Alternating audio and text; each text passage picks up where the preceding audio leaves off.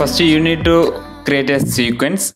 I just create a 1080 a full HD sequence and name it main,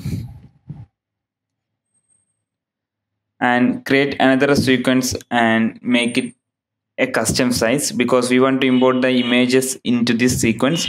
So frame size into 1080 and 100 because we want a square sequence, and change the name into photo1 and import the photo into this sequence,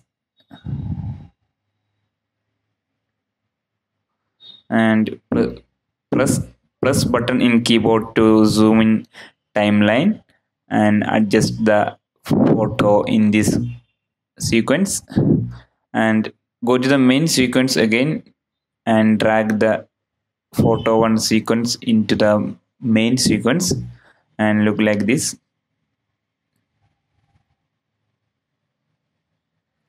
And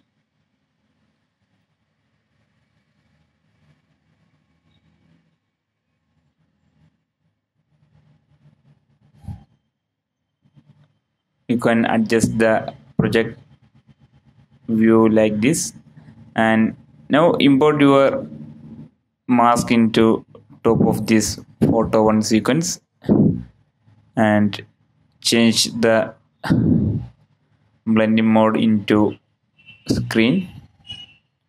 Now you can see through this black area in bottom layer. So the thing is, we need to adjust the size of this mask image.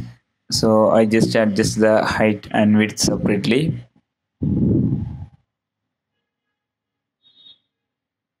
Now select both photo1 and image and make the nest and change the name image mask, and this is the image mask, image and mask, and nest again. So you don't need to nest again, and just decrease the scale and adjust the position.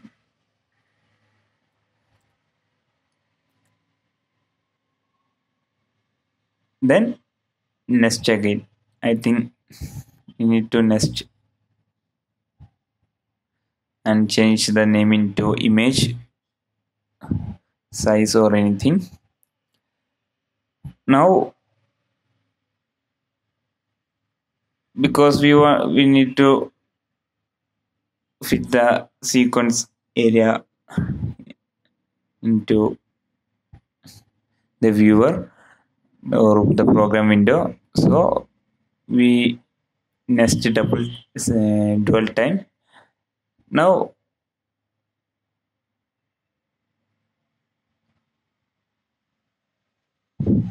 import your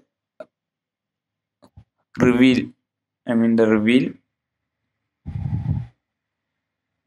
and select the first frame and click on the image sequence and open the reveal transition and just add into the bottom of image size, and this is the reveal video transition. And now you need to adjust the size. Before I just make it the top and v2 and 3 layer, and go to the right stretch tool to adjust the duration of this transition video, the reveal video.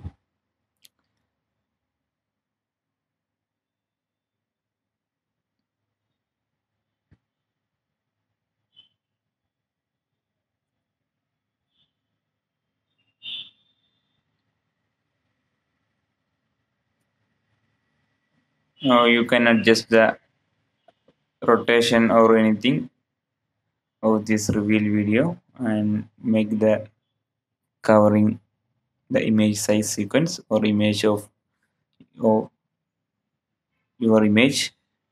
And now go to effects, and here's the key, and apply the trackmat key into the image size sequence, and go to the FS control window to adjust the trackmat options and use the composting in video 3 because our scribble video in video layer 3, and also adjust the matte luma. Now you can see your image is revealed as per the video transition. Now import your background, the paper texture, into the video layer 1, and the main problem is that you can see the ending. So select the image size sequence and change the blending mode into multiply or anything.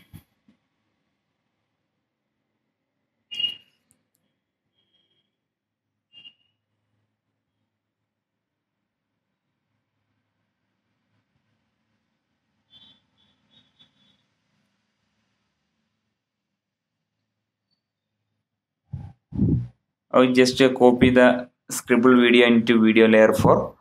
So also we need to change the track mat into video 4 because we changed the transition video into video layer 4, and also copy the image sequence by pressing alt.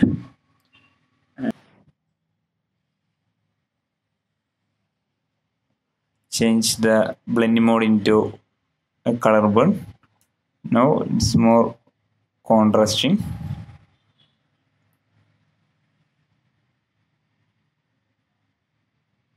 Next, import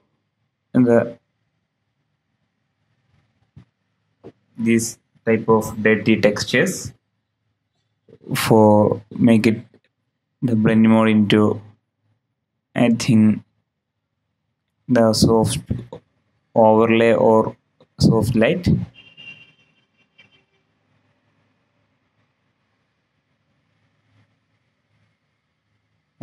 This is good, overlay is good, and adjust the position of this dirty textures, and you can again import the stain again. You want to more layer, so and again change the blending mode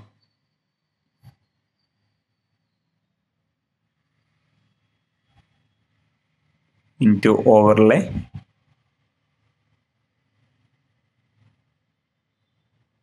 Okay, this is for better reality. You can add more grain textures and the old film overlays, anything for more realism. Now your basic slideshow, the slides is okay.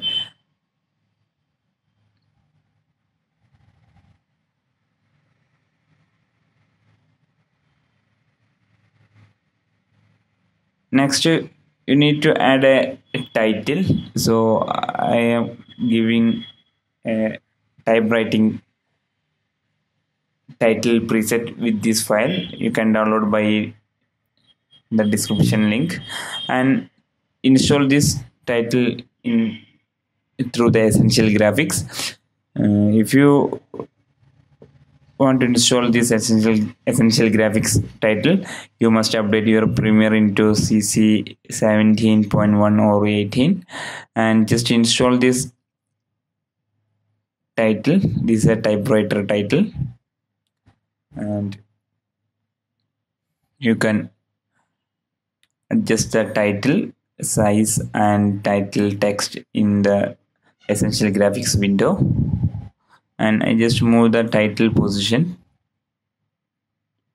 into the side and change the text.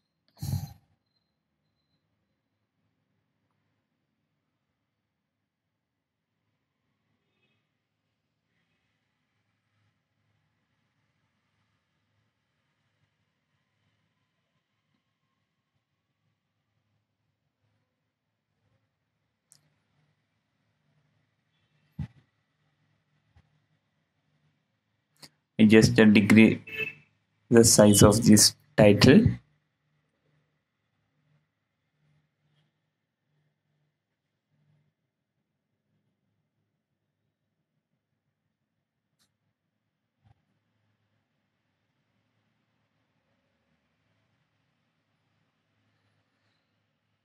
Now select all your layer and right button and next and change the name into slide 1, and this is your first slide. You can see the title and slide in here. Now we need to make it and look 3D, so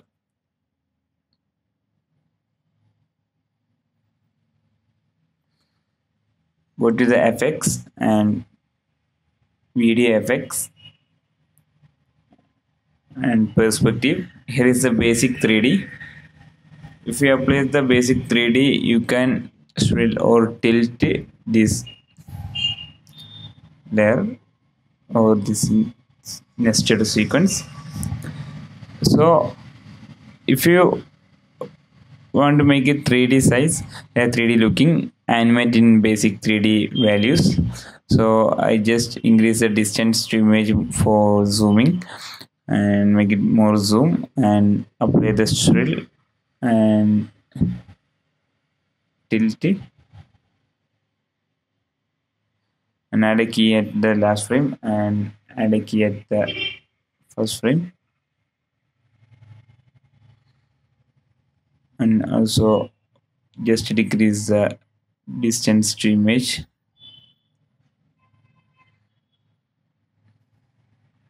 and select the both 3 keyframe and move into the last frame, and here is your finisher type slide.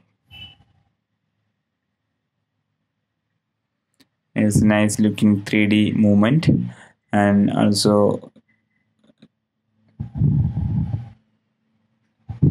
brushed style slides. And hope you enjoyed. If you like it, please hit on the subscribe button and expect in every week tutorial, and have a nice day.